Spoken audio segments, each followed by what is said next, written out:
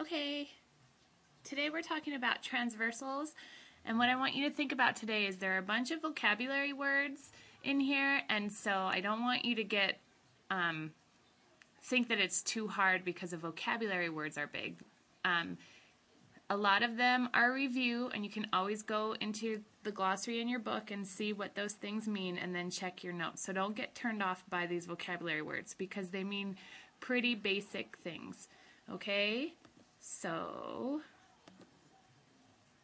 a transversal is just basically a line that intersects two or more other lines. So if you look down here, we have line A and we have line B, and those lines are parallel to each other. And if you look here, you'll see that line C in red is a transversal line because it cuts through two or more lines, and there are two lines here. Okay, so on this lesson, we're going to focus on transversal lines that intersect parallel lines. Okay, so here again we have our transversal line C that intersects parallel lines A and B, and what I want you to notice here is that there are 8 angles that are formed. So we have angle 1, 2, 3, 4. Do you see those? 5, 6, 7, and 8. All of those things are angles formed, all of those numbers. Okay, and we can call these things different things. The numbers that are in blue are interior angles, and the numbers that are in red are exterior angles. And if you look at the picture, you'll see that the interior angles are between the two parallel lines and the exterior angles are on the outside. So that should be pretty easy to remember because interior is inside and exterior is outside.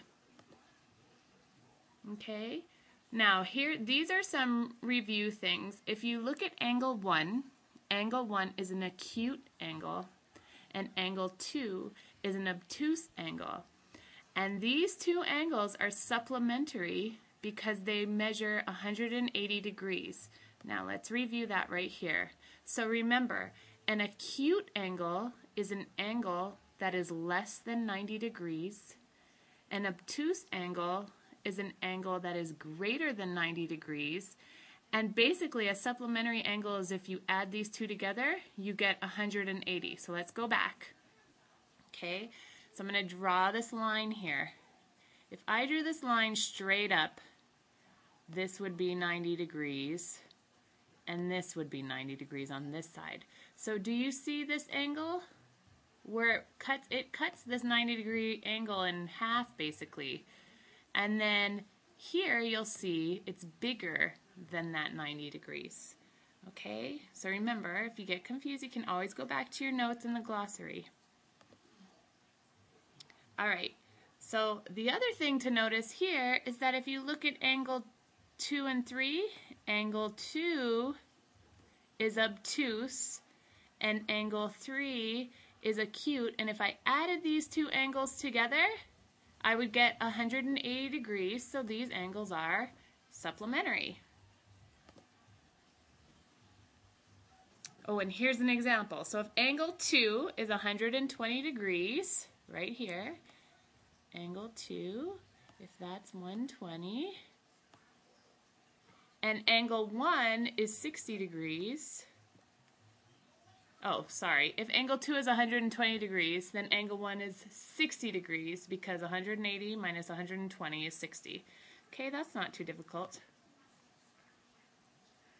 So now figure out what the measure of angle 4 is, because if you look here, look right here, angle 3 and angle 4 create a straight line again, so they must be supplementary and add up to 180 degrees. So if angle 3 is 60 degrees, what is the measure of angle 4? Well, 120 degrees. So 180 minus 60 is 120.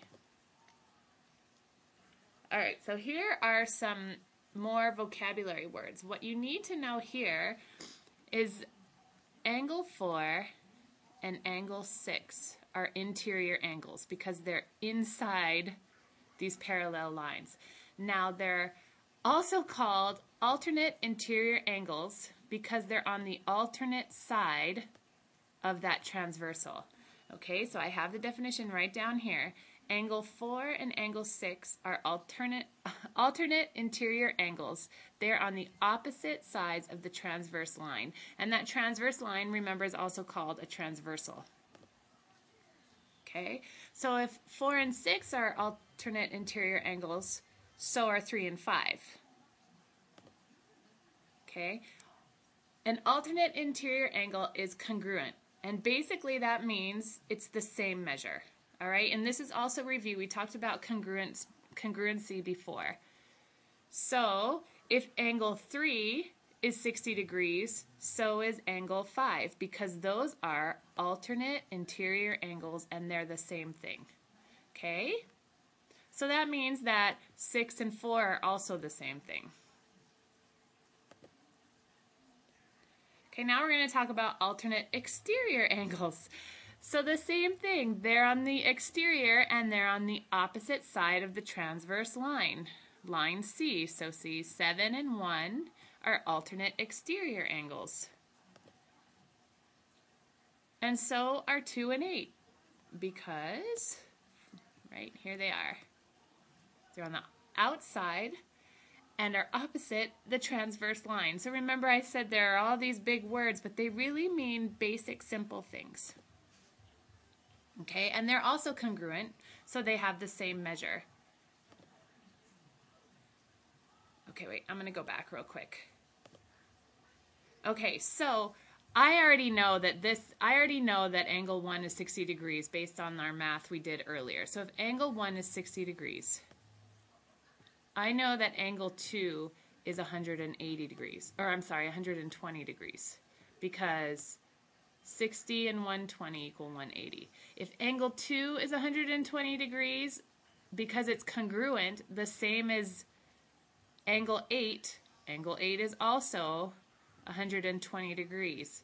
And we're already given angle 1 is 60, and angle 7 is congruent to it, so that means that angle 7 is 60 degrees. So do you see why it's important to know these things? Because it makes things really easy later. All right, sometimes you just have to memorize things. Okay, so here we go. We have one more thing. Corresponding angles. They have the same relative position. So angle 1 and angle 5 are corresponding. So do you see that angle 1 right here is on the left-hand side of the transversal and above line A? Well, angle 5 right here is on the left-hand side of the transversal and directly above line B. So those are corresponding angles. So we can look at some other corresponding angles. Well, obviously, angle 6 and angle 2 are also corresponding. So 3 and 7 must be corresponding. Okay, and that's all I have for you. So on Moodle is the assignment, and these notes are printed out for you. And again, if you have any questions, just send me an email. Have a great day. Great day.